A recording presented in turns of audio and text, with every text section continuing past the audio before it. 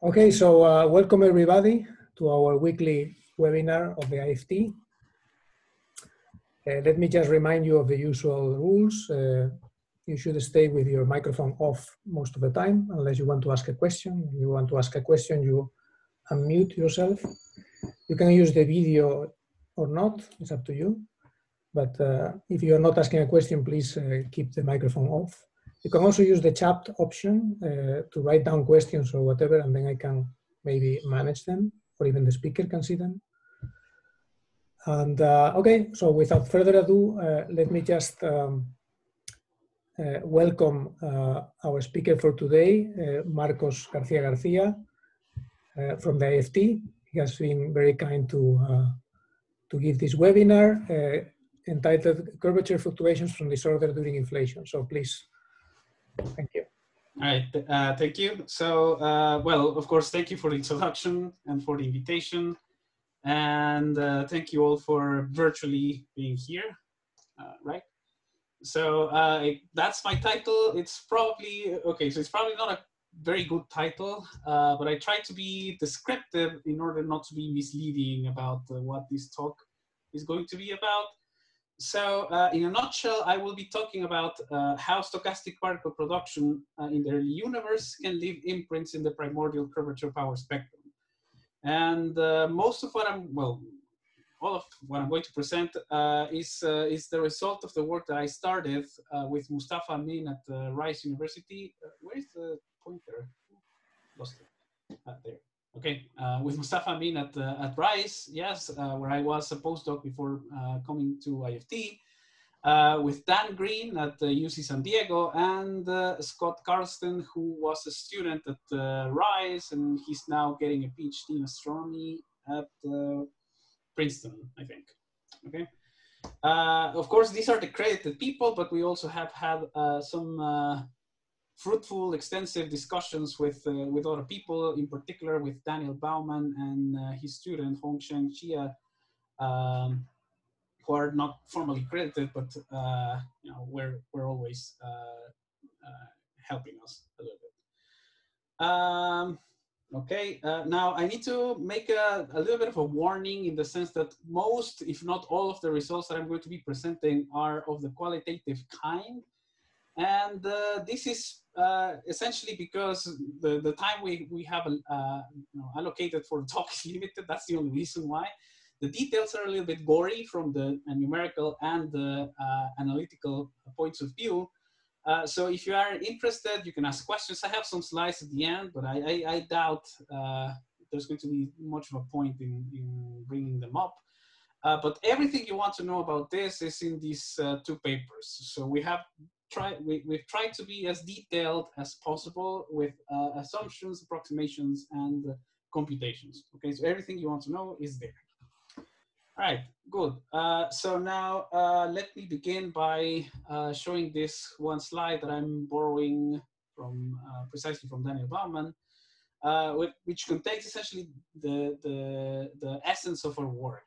Okay, and let me begin by just reminding you that a big part of the success of the lambda CDM cosmological model with an early inflationary epoch that provides its initial conditions is the simplicity of it, because we only need a handful really of parameters to fit most of our observations coming from the early universe, in particular from the cosmic microwave background, right?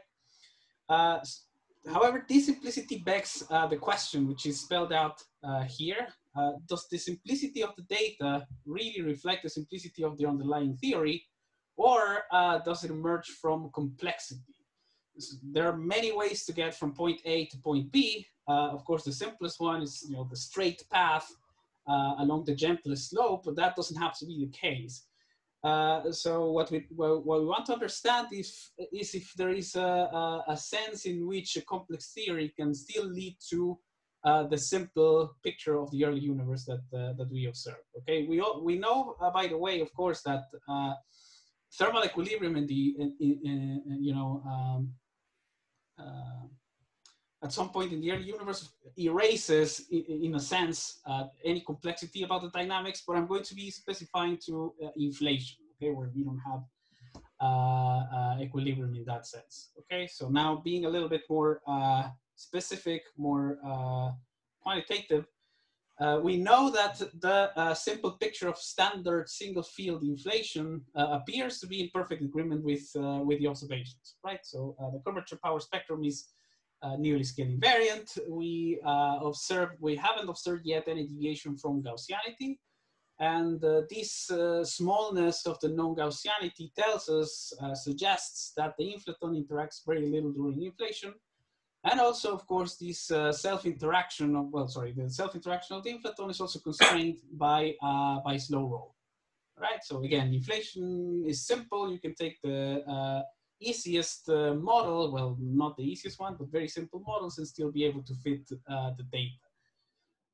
This, though, doesn't tell us much, if anything at all, about the way inflation is embedded into a fundamental particle theory.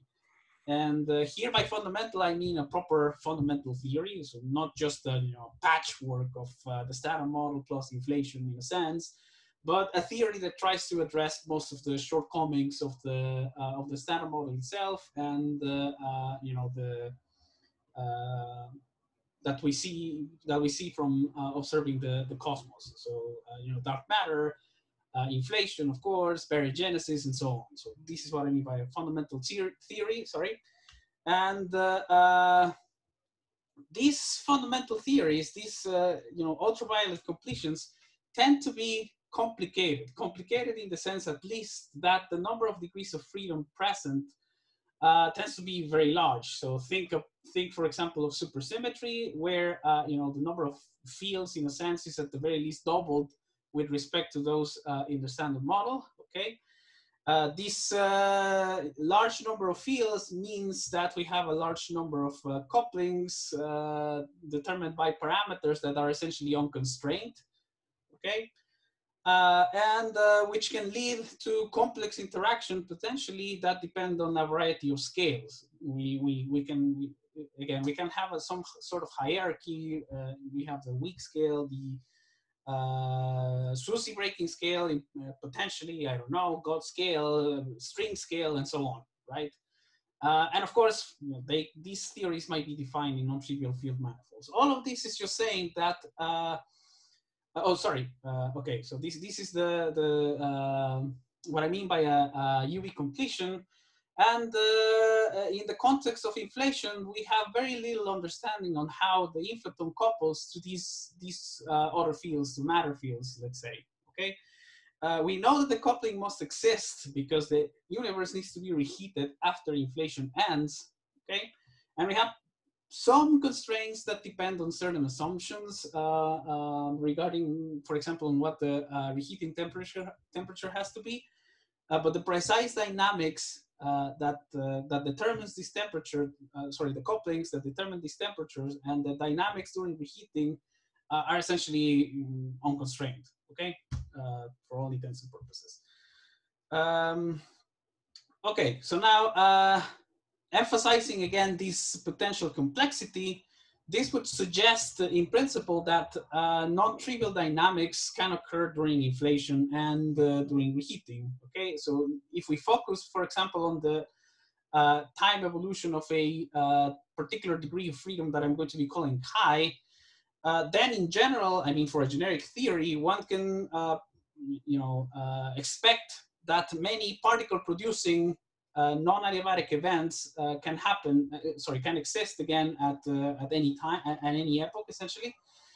These events that generically manifest themselves as time-dependent couplings. So this is one example, writing an effective time-dependent mass for the field chi, which depends on the instantaneous value of the inflaton field. And in this particular example, depending on what the bare mass is and what this G coupling, what the strength of this coupling is, as the inflaton goes through some special point phi I, which again might be related to the fact that the trajectories in field space are non-trivial, this effective mass can become vanishing or even negative for a while. Even when, again, in the absence of this coupling, of course, it has to be positive. So Some of you might recognize this as one of the ideas behind preheating, the exponentially enhanced production of particles during reheating. But my point is that disorder dynamics can occur essentially at any stage of inflation. So here I'm showing, three particular simple in a sense scenarios in which effective masses and field values vary in a non-periodic, quasi-stochastic manner at the very earliest stages of inflation, during inflation, or after inflation. Okay, so these are three examples. These two are coming from a flipped SU5 supersymmetric embedding of inflation, which is close to my heart for obvious reasons. While this example in the middle is coming from an axion monodromy, a generic axion monodromy construction. Okay.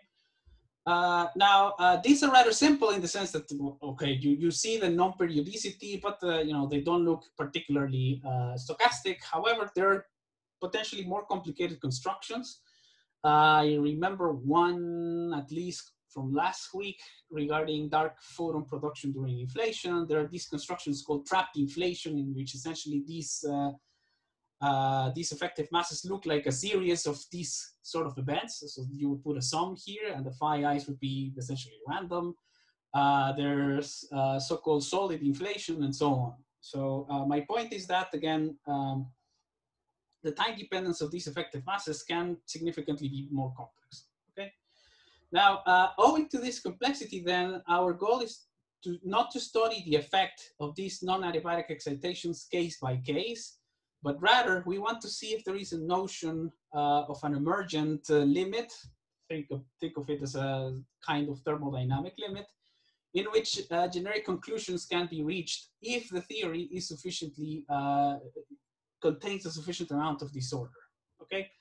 One example, and this is essentially what was driving the project at the beginning, was this question about the scale invariance of the power spectrum. Okay, so we know that the generic single field inflation model leads to a pretty flat power spectrum.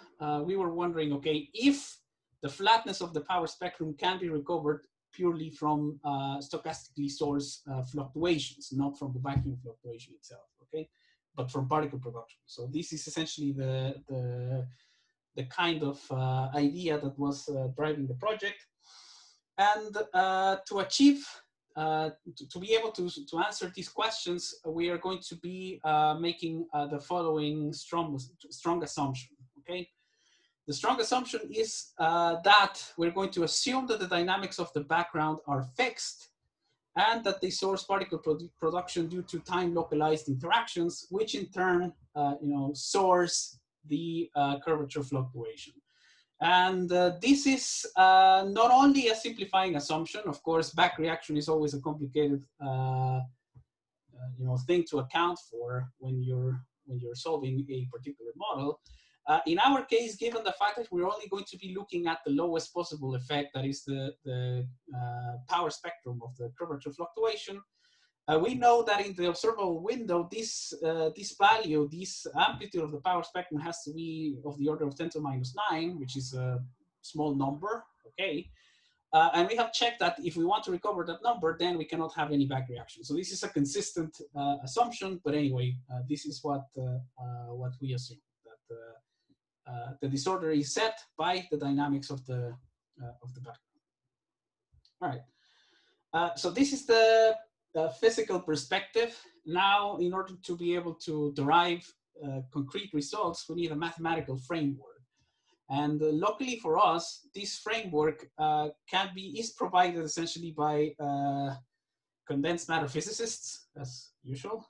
Okay, and it comes as in the form of the study of current conduction in materials, right?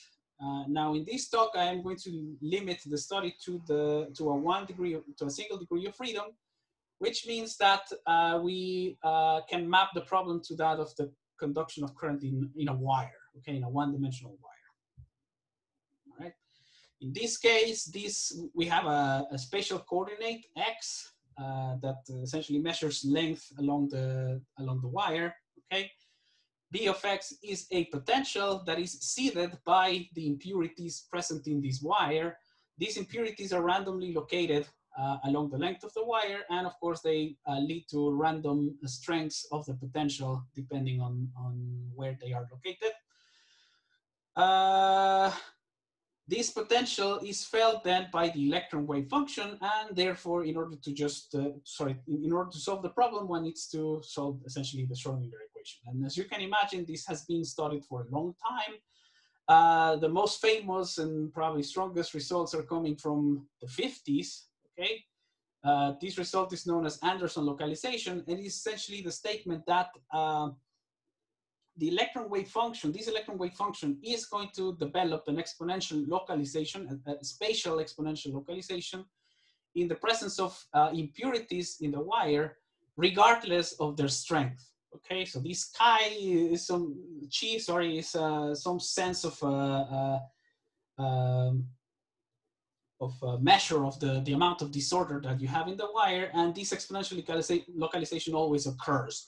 Or in other words, at zero temperatures, all one-dimensional wires are insulators. That's the basic statement. Okay.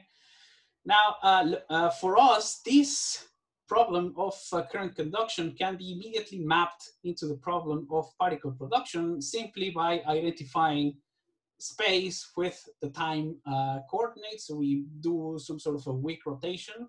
Okay. So now instead of having space, we have time that's running backwards in this picture. Instead of a random potential, we have a random time-dependent effective mass. In this case, it is seeded by these localized non-adiabatic events, particle production events, yes. Here then, the exponential localization of the wave function can be mapped as to the exponential growth with time of the field in consideration. Okay, so non-adiabaticity leads to exponential growth. This is again well known, right? Now the power of this is then that we can use, we can adapt the mathematical tools that are known from condensed matter physics. And so these come essentially in three different flavors. We can use random matrix theory to try to determine these growth rates, okay? In this picture, one sees this continuous evolution in time as a series of discrete scatterings. I'll keep calling them scatterings, although they're, again, non-adiabatic events, but this series of discrete scatterings in time to which a transfer matrix can be assigned, and therefore you can just multiply them and obtain a solution. Okay, so, and I will say a little bit more on that in a couple of slides. One can also map the question in terms of stochastic differential equations. This appears to be a powerful tool, but we haven't been able to, well, not been able, sorry, we haven't applied it yet in a very focused way to the problem. Instead, we've gone through the partial differential equation formalism by setting up a Fokker-Planck equation. And I will say a word about this in a minute. Okay. Now, okay, so this is now the mathematical setup. Now, true to the spirit of model independence, we carry out our analysis of the sourcing of the primordial curvature fluctuation, making use of the effective field theory of inflation, okay, where we essentially describe inflation in a sense as the spontaneous breaking of time translations. So in this EFT language, this pi here denotes the quasi-de Sitter Goldstone boson mode of the broken time translations, which will be coupled to the spectator field chi. So again, it's a spectator because it doesn't determine the dynamics of the background through the time dependence of the effective mass M. Okay. So to be able to write down this action explicitly, we apply this Stuckelberg trick of replacing the time dependence by the shifted time dependence. Okay, here's pi. And then to solve, we perform a series expansion to determine the effect of the enhancement to at the lowest order in pi. Okay, so this is an expansion in pi because, again, we're after an effect, which is the amplitude of power spectrum that is of the order 10⁻⁹. Okay, So this expansion is in pi. It is not an expansion in the coupling. It's not an expansion in m squared. It is not an expansion in chi. So this chi can perfectly be seeded non-perturbatively. Okay, it can grow exponentially. There's no problem. But we need to keep under control the size of the Goldstone pi. Okay. And after doing this expansion, this function c here can be simply identified with a function of the slow roll parameters, and can be taken to be approximately constant. So it's just a particular normalization of pi. Okay. So now we have an action here. We have chi, which is seeded by the disorder contained in this effective mass. One can then write down the equations of motion for pi and chi, and given a form of the disorder, you can solve this. Okay. Now, given the fact that we want to extract generic conclusions that apply essentially for any, or at least almost any possible form of the disorder, we are forced to, again, to be able to make some specific computations, we are forced to make some simplifying assumptions, okay, which are spelled out explicitly in this slide, okay. The first simplifying assumption is, well, it's not so much a simplifying assumption, sorry, well, it is, but this one is just a particular choice for the value of the bare mass of chi, which we have chosen to have this form, at least for the results that I'm going to present in these slides. Okay, so this mass, sorry, here is proportional to the Hubble parameter during inflation multiplied by the square root of 2. Okay. Now, this choice can be is justified in two ways, essentially. So the first justification is the fact that, again, we have in mind fundamental theories within which we embed inflation, and one can check that in many of those, essentially any spectator field acquires some, becomes heavy with a mass essentially of the order of the Hubble parameter. This happens all the time in supersymmetric theories. And for those of you that you know, have been played with this essentially makes realizing the Affleck-Tyne mechanism in supersymmetry a tricky thing to do. Okay, so that's one, you know, reasoning of why we consider this to be a valid choice. The other reason why we choose it is because it's super simple to work with, at least analytically. And that's because if you write down the equation of motion for the canonically normalized field X, which is just the scale factor times the field chi, one can check that in the absence of interactions in the Sitter spacetime, the equation of motion, the equation of motion for X describes nothing but plane waves. But instead of being written in terms of cosmic time, they're written in conformal time. So we call this the conformal mass choice. Okay. Now we introduce the alpha and beta Bogoliubov coefficients to parameterize the deviation from the vacuum value. Okay. So this is a choice born out of simplicity. But of course, this is not necessarily necessary at all. In fact, we have solved the problem also for a massless field, and we have been able also to show that the qualitative results essentially don't depend on the value of m. So you can choose anything you want here, modulo some constraints, and the results look the same. It's just that this choice makes the analytical solution a lot easier. Okay. Okay, this second approximation here is corresponds to the effective time-dependent mass that is being sourced by non-adiabaticity. As I mentioned before, we are assuming that this non-adiabaticity, these scatterings are localized. So we take it to its extreme limit, and we assume that we can approximate them by sum of Dirac delta functions, Dirac delta scatterers. Okay, it's the simplest possible choice. Again, this allows us to be able to compute things analytically, and it makes the numerics a lot simpler. But we have also broken these assumptions. So we have considered wide, fat, let's say, scatters, and the results look essentially the same. Okay. So here, this is a Dirac delta function centered at these random locations Tj with a random with random strengths Mj. which are assumed to be uncorrelated at different times. Sigma here is essentially parameterizing the strength of these individual scatterers, okay? And what else? And this quantity here will become important in a minute. This curly NS corresponds to the ratio of the mean number of scattering events per by the number of e-folds. So this is a number density of scatterings per e-fold, okay? And as I mentioned, it will become important in a second. Last but not least, this assumption is related to what I mentioned before about back reaction, although it's not.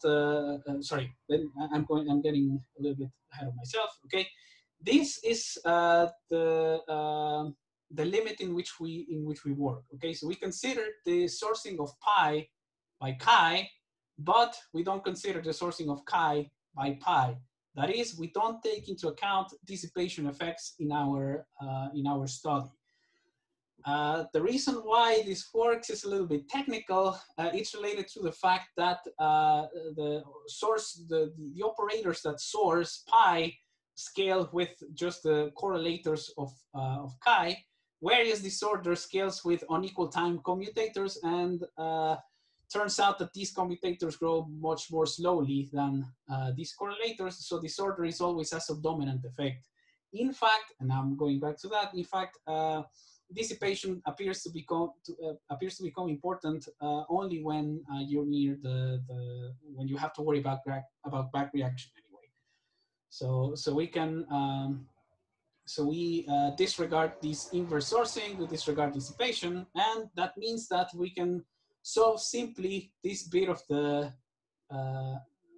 we can solve simply for this bit of the action for the field chi. Okay, we can write down the equation of motion for it, plug it, let's say, into the computer, solve it numerically, given a form of the disorder, and see what it looks like. Okay, and this is what it looks like for some random generic form of the disorder m square of t. Okay, so you can see here the many peaks that are randomly located in time. This scale is linear in time. Marco, yes. Can I ask questions? Yes. In the previous slide, the value of the small m, how does it compare with the large m? The value of the small m here between these two? Yes. At this point, we don't assume anything, but because essentially we have also considered this big M to be equal to 0. So it can be bigger, it can be smaller. It's the result is generically the same, essentially. Okay. And another question is: do you stop at linear order in pi in the expansion? We stop at linear order in pi, yes. So that's what I was saying, that this is where we stop. We don't consider any high order operators. Okay. But this is this guaranteed to be larger than the term pi partial pi squared that you get? Yeah, that is a very good question. So it is, in general, it's not guaranteed to be bigger than it. A term here can dominate over this one, depending essentially on what the explicit form of this effective mass is. We have seen that, we have checked it. But the one thing that we have been able to show is that at least if you restrict to, again, to the case where back reaction is not important, and to the case when cutoffs are also, sorry, the dynamics don't depend on arbitrary cutoffs, and I will get to that in a minute. Then this term always dominates over the other one. It's a little bit technical, so all I'm going to say is that within the parameter space that we restrict ourselves, this is the dominant term. But you can also construct a scenario in which all of the terms in the expansion are important. So this is what we assume. We solve. We check that the assumption makes sense, and then that's our justification. That's all. Okay, and one last question. Yes. This curly NS that you define, Yes. it's supposed to mean that you have the same number of events on average per number of epochs. Yes. But this is not the same as assuming that you have the same number of events per unit of time, right? The same number of events per unit of time. No. No. So you're assuming some sort of distribution here on how this happened over time. Yes. So I mean, technically, I mean, when we actually do the simulations, if you wish, we assume that this distribution is uniform. But you can take any other distribution. Okay, I actually checked it at some point. You can take some sort of non-localized Gaussian distribution. It all works out the same. But yes, we're assuming this is defined over a distribution in time. Okay. Okay. But I think, can I say something? Yes. I think if I understood correctly, I mean, per unit E-fold is, I think, also a unit interval in time, in cosmic time during slow roll inflation. It is. Yes. It is. My point was that it also depends on what the Hubble parameter is during inflation, right? So it's not exactly set by time itself. It is more correct to think it's in units of Hubble time, if you wish, or an E-fold. Right. But yes, of course. I mean, if you have slow roll inflation, these two are linearly related, so it's one and the same thing. Yes. Yeah. So you are only focusing on what happens during inflation, not after. Right now, yes, just inflation, nothing after it. Okay. Yes. Okay. Thank you. Okay, so where I was, I was showing the generic features of a solution, right? So this is the one particular form of this effective mass. Okay, so it has these peaks. This is going along answering the question that was being asked, because this scale is linear in time. Okay, it is logarithmic in conformal time here tau, because we're in inflation. So this k is the wave number that corresponding to the mode that we are solving for. Okay, again k tau. So at 1. This mode crosses the horizon. This, therefore, whatever is to the left corresponds to sub-horizon dynamics. Whatever is to the right corresponds to super-horizon dynamics.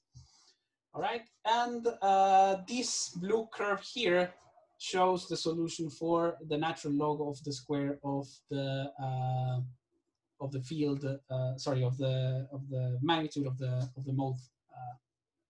mode function of x, the canonically normalized field. Okay. So as expected, of course, if we put in disorder, we obtain a disorder solution out of this, right? But we can see that there are some generic features that can be immediately read off.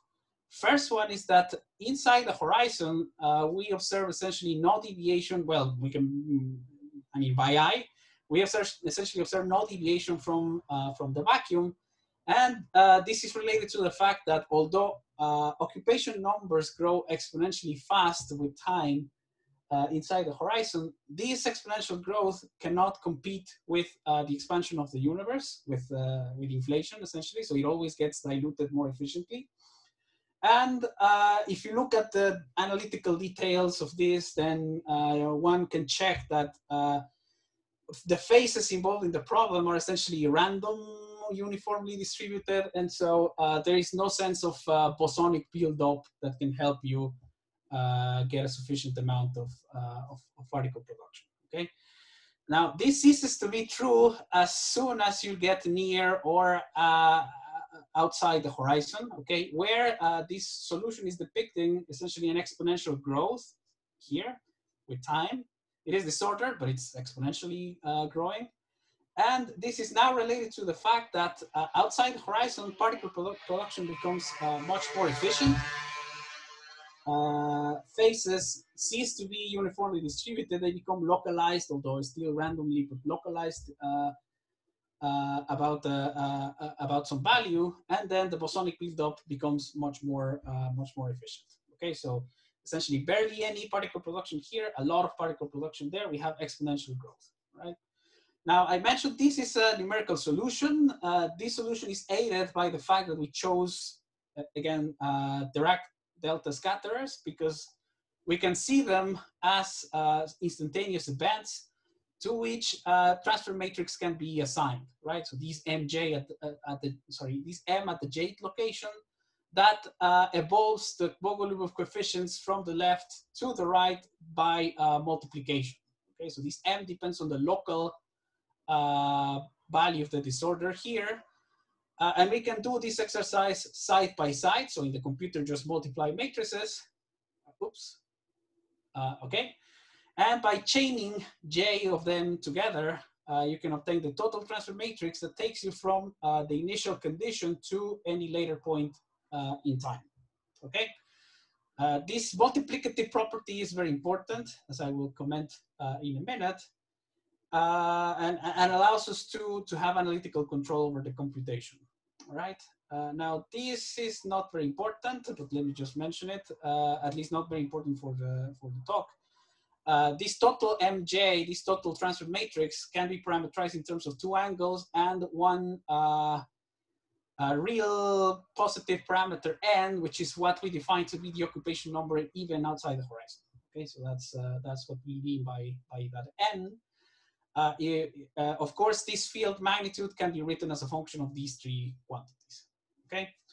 Now, this is one solution, but in principle, we don't know what form the disorder has. So I can take a different possible realization, which is shown here, and out of it, I will obtain a different form of the solution. It still shares the same features, so essentially no growth and exponential growth, but the particular values are different.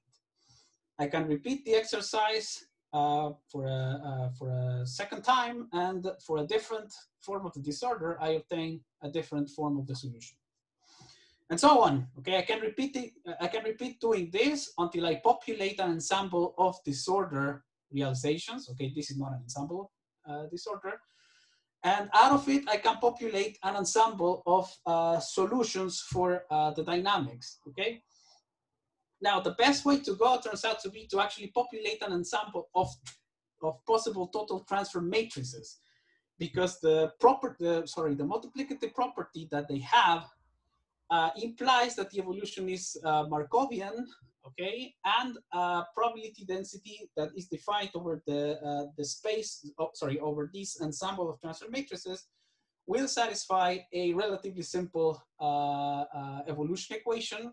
Here it's written in some sort of a symbolic manner. Okay, this is none other than the well-known Smoluchowski, or mathematicians call it the Chapman-Kolmogorov equation. Okay, for P, it describes again a Markovian process, and in particular, if you expand with respect to a small time step, one can write it as a Fokker-Planck equation for P, okay? But this is a P of M, of the transfer matrices. And so if you want to compute the probability density of any other quantity, all you have to do is take a projection, let's say. So out of this P, I can then compute the distribution function for this variable, the log of x squared in particular, okay, which I'm showing here, right?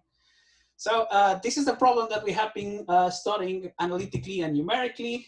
It is not trivial. I am not going to go into the details, so I'm just going to show what we have found, what the results are. And they boil down essentially to 4 properties that are very important. The first property is this one, okay? I mentioned at the beginning that we're wondering about a potential emergent limit. It turns out that this limit does exist, okay? And this is the limit of many scatterings per e-fold, right? So if this curl ENS is much bigger than 1, then we have been able to show, again, both numerically and analytically, that the study of the statistical evolution of this ensemble depends only on one parameter, one single parameter, which is this one. I am going to be calling it the scattering parameter. It is this product of the density of scatterings times the square of the ratio of the mean strength of the disorder at one location divided by the Hubble parameter, right? So you can have, you know, very weak disorder, but still, if you have a lot of it, you see the same effect of having a stronger disorder, but not as much of it. Okay, so this is a very strong result. Again, now all the evolution of the ensemble depends on a single parameter.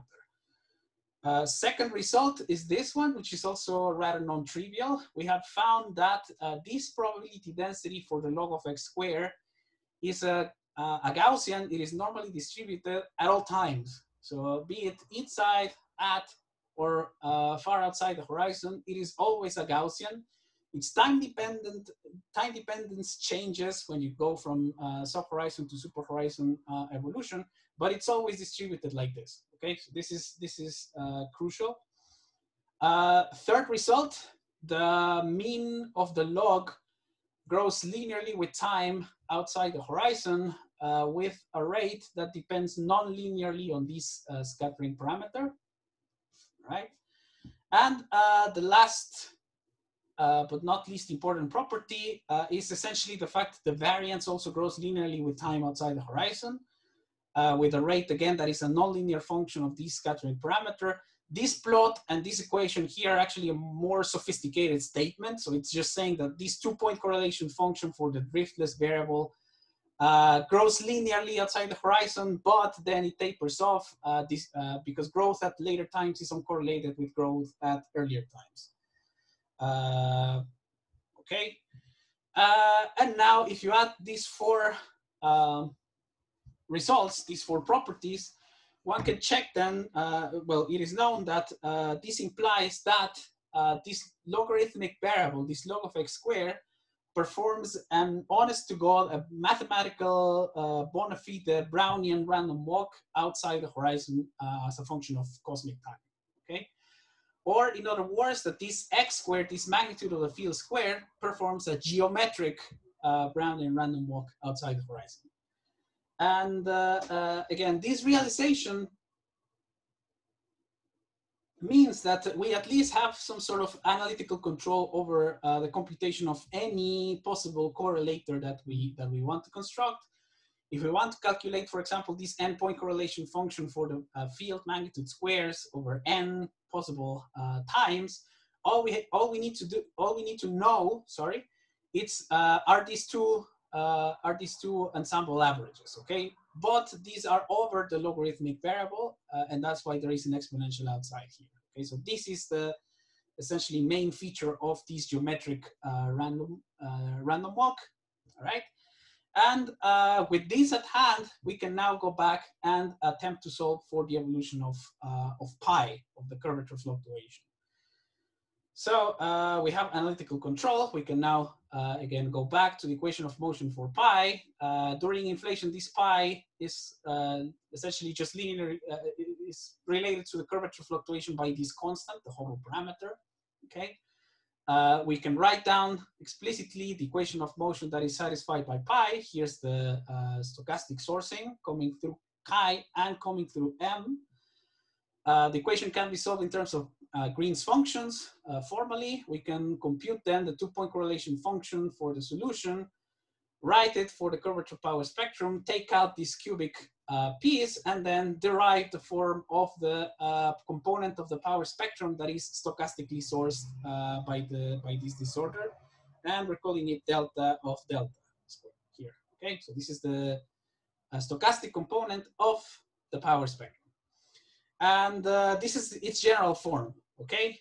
Now, for any form of the disorder, there are two things that need to be emphasized. The first one is the fact that this stochastic component comes multiplied by 2 powers of the component of the power spectrum sourced by the vacuum fluctuation, which means that if we assume this vacuum fluctuation is again of the order of 10 to the -9, the stochastic sourcing needs to overcome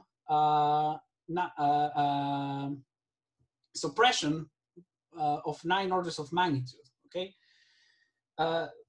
Which immediately tells us that if disorder is weak, then you don't see it in the power spectrum. It's as simple as that. Okay. The other thing here is this little AS is the regularization scheme that we have used. This is, for all intents and purposes, a one-loop calculation. We have used adiabatic subtraction, which means that to any source operator, you subtract its vacuum value. And so in the absence of disorder, this whole contribution just vanishes, all right? Now, the careful observer will complain because this power spectrum is not only sourced by the excited X, but also by the effective mass itself. I mentioned that we were assuming it to be direct delta functions, and now here there are derivatives, and this becomes a little bit of an issue because non-physical divergences essentially show up, right? We cannot take these derivatives. It is related to the fact that for an infinitely narrow scatter, the corresponding resonance band is essentially infinitely wide. So you're exciting any wavelength, even the smallest ones. And in order to cure this, this issue, one can widen the direct delta function, and that allows one to realize that this finite width of the scatter, called W here, is equivalent to introducing this cutoff lambda that depends on time. Okay, so this renders the computation finite for any value of the disorder. It turns out that if you're in the regime where disorder wins over the suppression, this cutoff dependence is essentially negligible. So disorder is more important than the cutoff. And this means that our results can be seen as generic in a sense, okay? Last but not least is the fact that one also needs to be careful about the duration of this non-adiabatic epoch, because if you assume that this stochastic sourcing occurs from the infinite past, then you will end up with an infinite amount of sourcing. And so one needs to think then that this scattering started and ended at finite times. To the beginning of scatterings, we identified this scale K0, which is the scale that crosses the horizon at the beginning. The scale that crosses the horizon at the end is Kf. Okay, I'm running out of time, so I'll just say that this is the general form to solve for the expectation value. We can put just brackets here, make use of this fantastic formula, and then write down an analytical solution. I'm not writing it down explicitly because it's complicated. It would span the whole page. But it can be, written in a schematic form in this way. So this is the arithmetic mean of this source power spectrum. Here's the quadratic suppression coming from the vacuum fluctuation. It is linearly dependent on this scattering parameter, but it's also exponentially sensitive to it. It is exponentially sensitive to the number of e-folds, and it turns out to be not scale invariant in general. Okay, here's a plot of the results for this mean. Okay, for the analytical results. This band corresponds to about 20 e-folds of disorder. Okay, so all the scales that are to the left of the band were always super horizon during scatterings. All scales within the band cross the horizon during scatterings, and scales to the right of the band were always sub-horizon during scatterings. Okay, this is the relative enhancement, and I'm plotting for 3 order 1 values of ns sigma squared. All right. So from here, generic results can also be read in a very similar way that I did before for the spectator field. First generic result is the fact that if you are below 1, if you are below detectability, the power spectrum turns out to be generically scale invariant, okay? Which is good and bad news. It's good news because, again, what we were hoping in a sense was that we could source a scale invariant power spectrum only coming from disorder. And it turns out that actually happens, okay? This one is purely sourced from disorder and it's scale invariant. Problem is that when it's scale invariant, it's subdominant to the vacuum fluctuation, so you don't see it, okay? when the source power spectrum becomes dominant, then it has a very non-scale invariant shape. It has a red tilt, okay, and it can be understood very simply by looking at the time evolution of the modes, okay. For example, for the superhorizon modes, we know that as soon as scatterings begin, they start growing exponentially fast, okay. But since they're already superhorizon, no meaningful correlations can be established between these modes. And so this 2-point correlation function is essentially that of a white noise process, okay? And so the power spectrum just scales as the cube of k, right? For the modes in the band, something similar happens, right? The modes to the left have more time to grow than the modes to the right, and so the tilt appears. More specifically, there is this exponential sensitivity to the e-folds of growth given a value of k. This gamma is a function of the scattering parameter. It is essentially 0 if it is less than 1, which is why we see these scale invariants. And so, you know, writing explicitly this number of e-folds in terms of k and n, one sees the exponential sensitivity to n and the lack of scale invariance. Finally, for the modes that are always sub-horizon, there's always a component that is very close to the vacuum. The sourcing is subdominant always to the vacuum fluctuation, and there the results actually depend on the cutoff, on this width. So I would finish here because now these are very nice results. Now the problem now is that we only have control over this arithmetic mean. And it turns out this is an empirical fact that has, as far as I know, was realized first by the people that play with our money in the stock market. The fact that if you add a series of log normally distributed random variables, that is, if you integrate chi, you generically tend to obtain, and there is no theorem for this, you generically tend to obtain a random variable that is skew log normally distributed. Log normal random variables have fat tails. Their distributions have fat tails. A skew log normal random variable has an even fatter tail. And this would imply that this expectation value will in general be a poor descriptor of what the typical member of the ensemble looks like. Now let me illustrate that showing a few numerical solutions for the equations of motion. So here's one solution. The width of the band is the same, 20 e-folds, but now instead of taking n sigma squared of order 1, I'm making it as big as 25. And as you can see, the generic shape that I mentioned before is still here. You have the cubic growth, you have roughly scale invariant because we're below 1, and you have a cutoff dependence all the way to the right. But now, you know, the issue is that I went all the way to 25, and I'm still below 1. Whereas here, if I go, you know, bigger than 2, essentially, I'm supposed to be all the way up here. Well, this is not inconsistent with anything, because if I take a different realization of the disorder, I will obtain something that looks like this, okay? So I have the same features, cubic scaling, less scale invariance, because we are now at around 1. Some features here have a rise. Some of these peaks are numerical, but these features are very real. Okay, if I take a third realization, I see now that this one looks like this, okay? So it's now 8 orders of magnitude bigger than the first one, although the parameters that I'm using are exactly the same. This one, of course, is not scale invariant at all, and the features are much bigger.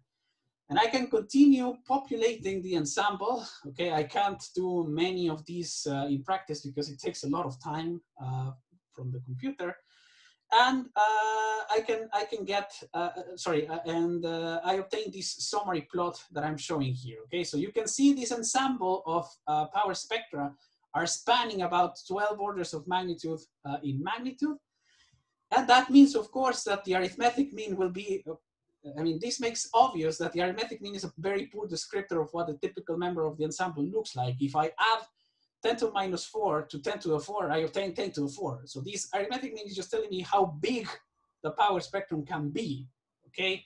here's the analytical solution. So it's essentially a rather poor upper bound on what the ensemble of power spectra look like. The geometric mean is a better estimator of what the typical power spectrum looks like, but unfortunately, we don't know how to compute that in a general form. For a skew log normal random variable, there's no general formula, let's say, for these geometric means, for a geometric random walk. The best we can do for now is to construct a lower bound, which is coming from suppressing correlations in the 2-point correlation function, okay?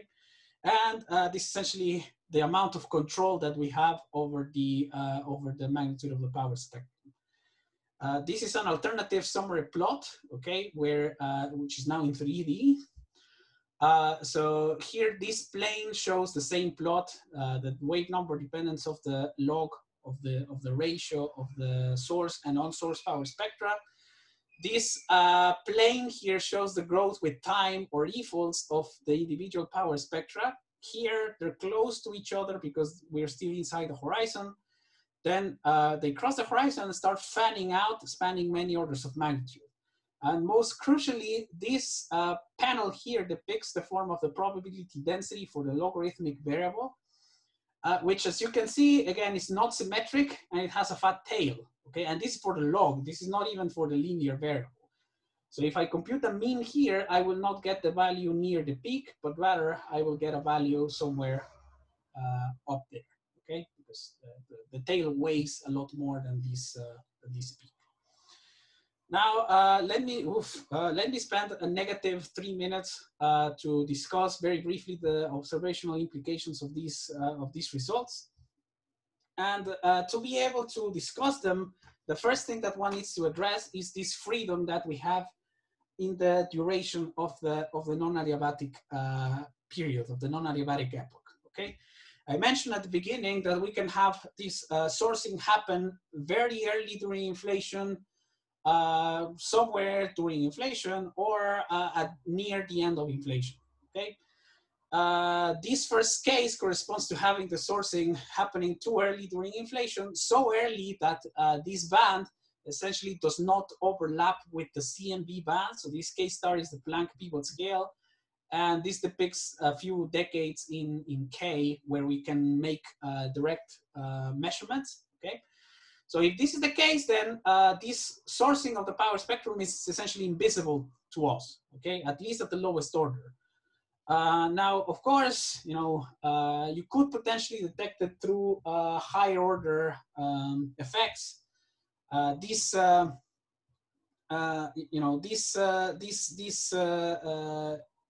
stochasticity can potentially bias our background due to mode-mode couplings, or it could potentially show up in higher point correlation functions. But at least at the lowest order, we don't see anything. Something similar happens if the stochasticity occurs very late during inflation. It might even be tied to the end of inflation and the eventual beginning of reheating, okay? And depending on how close this happens to the end of inflation, again, it might be invisible through direct observations of the CMB, to direct measurements of the power spectra, but it might show up, through CMB spectral distortions, or it can potentially source the production of primordial black holes. Now, the most interesting case is, of course, that in which these two bands overlap with each other. Here now, one needs to remember that there is that what would be detectable is not the vacuum fluctuation nor the stochastic fluctuation, but the sum of both. And so that means one has essentially three different possibilities as well, okay? These three plots, by the way, are constructed from these three realizations, just without the numerical noise on them, okay? So they're the same thing. This now shows explicitly the Planck band. This is the red and orange or pink, whatever this color is, contours correspond to the 1 and 2 sigma reconstruction of the power spectrum by Planck. Okay, so the pivot scale is somewhere here, I think. And this first panel corresponds to the scenario in which, given an ensemble, this one corresponds to, again, the same 25 for the disorder strength. the stochastically sourced component is subdominant to the vacuum one, and that will mean that we essentially see nothing but you know, the ordinary single field inflation, if you want. Here's a small bump, but it's hidden at low scales, small scales. Sorry. This panel in the middle is much more interesting because here both the vacuum fluctuation and the stochastic fluctuation are comparable to each other in the Planck window. You can see here that features appear to be suppressed, you know, in the crucial regime, but you know, there are peaks hidden just outside the observational window, again, leading to potentially interesting phenomenological implications. Think again, primordial black hole formation. Finally, if the stochastic sourcing is too strong, of course, the power spectrum is too noisy and is already ruled out. So I'll stop here. Let me just try to summarize a little bit what we did, what we are finding, and what needs to be done. So again, all this study is driven out of the of questioning how the simplicity of the early universe data depends on the simplicity of the theory. Okay, what we have shown is that if you have a sufficient amount of disorder in your theory, there exists a limit in which generic statistical a generic statistical description can be obtained, can be derived. Now, in the case of inflation, it tells us that if your disorder is not non-perturbatively large, so here again, all the particle production is non-perturbative, but I'm referring to non-perturbative in terms of this stochastic parameter and sigma square. So if this emergent parameter is of order 1 or less, the disorder won't show up in the data. If it is large, let's say of order 50 or bigger, it is always ruled out, and there exists a window in which it can potentially be, you know, lead to interesting phenomena. Okay, so here's my conclusions. Same thing. The only thing is that again we haven't looked at the endpoint correlation functions yet. This formalism can be potentially interesting to for computing the stochastic gravitational wave background, for instance. We have yet to describe a generic stochastic picture for preheating, and as I mentioned before, if you're not in the back reaction regime, there's no need to worry about dissipation and vice versa. All right, sorry for taking so long. Thank you. Thank you, Marcos, for this very nice talk. So we have now time for questions.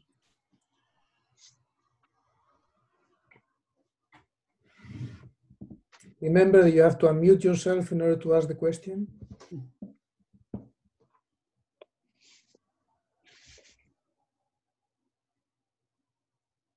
Maybe a nice slide there.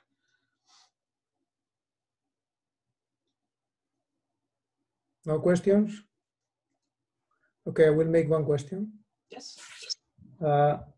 So if you're a model builder, does this stochasticity help you or not? For example, in making models which can be working with epsilon slow roll parameter, which is larger or something like that. I'm not sure what you mean by helping you. Well, normally you go through a lot of pain to make the potential flat enough and things like that. Yes. So, well, okay. So here, I would guess the answer might be yes and no, depending on what one has in mind. So again, the generic results that we obtained here assume that, for example, that the background was fixed. So in a sense, all this pain about constructing the sufficiently flat potential is going to still be there. Maybe, you know, one can also make, you know, potentially more complicated constructions. So this idea of trapped inflation is essentially to try to check if through particle production you can mimic the friction of for the slow roll of the inflaton field. So you could have a very, you know, a non-flat potential for the inflaton, and then slow it down through particle production.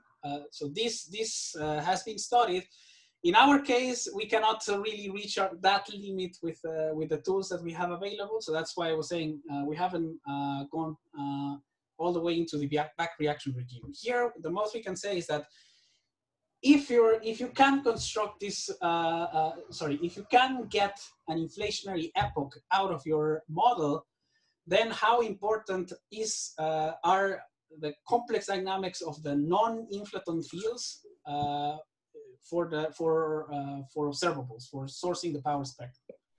And so the generic answer is that as long as they're not too, the model is not too disordered by, where not too disorder is measured in terms of this emergent parameter, then you're safe. Okay, you don't need to worry about this. If you have inflation, you have inflation, and that's it.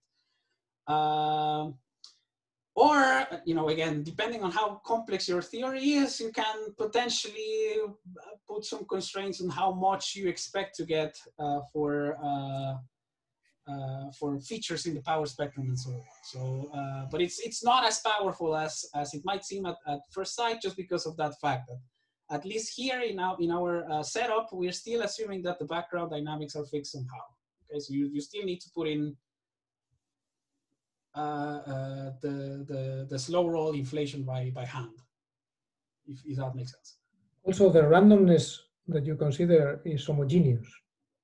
It's only in time. The Gamson coupling, say, the mass. Right, yeah, right. So we are just assuming you need standard vacuum fluctuations as seeds anyway. They're not yes. in homogeneity, it's just by the randomness. Mm-hmm. Yes. I guess that's why you get the answer, which is proportional to the vacuum.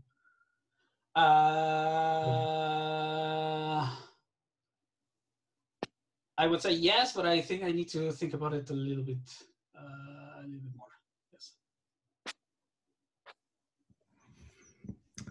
Okay, are there more questions for Marcos? Yes. Okay, Guillermo, go ahead. So in the case in which the phase of non-stochastic fluctuations happens when, let's say, you can see it through the CMB, okay, which was one of the slides you had, is it possible to make an order of magnitude estimate of how large can this combination n sigma divided by h squared, using that this extra contribution that you get to the power spectrum is like a non-Gaussianity? Oh, you're wondering about non-Gaussianity? Well, I mean, you have two parts, no, to the primordial power spectrum. Right. The usual one that yes. It had a 0 subscript, and then there was this delta square, no? Yes. And then you're saying that if you make the combination of n times sigma divided by h squared sufficiently large, then you're making this thing in some realizations grow, right? Yeah. Yes. Yes. Okay. So I would say that just by using that Planck puts a limit on FNL of a certain number, you could estimate how large this parameter can be. Yes. Yes. Yes. Roughly. Yes. Yes. No, that is a great question. We haven't gotten to that yet. So I have to mention that there was a significant amount of pain involved in deriving all of these, all of these numerical and analytical results. So far we have only been able to get to the the 2-point correlation function for the bispectrum and so on. We could wave hands in a bit, but we have noticed that our hand waving is not as accurate as we wish it was. So I don't dare to make an order of magnitude estimate for it. So certainly, yes, this would be a very important thing to do. Okay, because again, you have constraints of the non-Gaussianity. We just haven't gotten there yet. That's as much as I can say. Okay, but do you think it could be? It could be important. Yes, yeah. For sure. Yes, it is. Okay, it could be as important as to say, well, you cannot have effects on the power spectrum because otherwise you will be ruled out by non-Gaussianities. I would, yeah. So my first instinct would be to say yes, but again, this thing tends to be against your instance. So I'll just leave it as a conjecture. So I would say, yes, this can be as important or perhaps even more important than just looking at the power spectrum itself. But I don't have a sense to how to estimate it yet. Okay, and another question, if I can, Pepe. Sure. Just quickly, so perhaps you explain it and I didn't get it. You said that you're neglecting the back reaction of chi into pi, right? Of chi into the background. So we are the background, yeah. Yes. So we are considering the sourcing of pi by chi. Okay. But we're not considering the sourcing of chi by pi. So no dissipation effects here. Yes. Okay. Yeah. So I said the opposite actually. Yeah. And is it? I mean, is this consistent if you have such large effects in some cases? So what we have done is we have checked it in some sort of qualitative way with our numerics and so on. It appears to be consistent, yes. And it's again, it's related to the fact that what we have found is that this sourcing of the power spectrum grows with time more rapidly than any dissipation effects. So, but this is just in a sense empirical from just solving numerically these equations. We have a little bit of a analytical understanding, but again, I don't dare to say that we have made sure that this is actually 100% true all the time correct statement. So we are fairly confident that that is the case, just as long as you don't break the perturbativity in the sense of the magnitude of power spectrum. So if your power spectrum is always less than 1, then you should be safe. Sorry. So it's again in this CMB window is order 10 to minus 9. Here's a peak, but this peak is not super high. So we're still fine. Okay, thank you. Sure.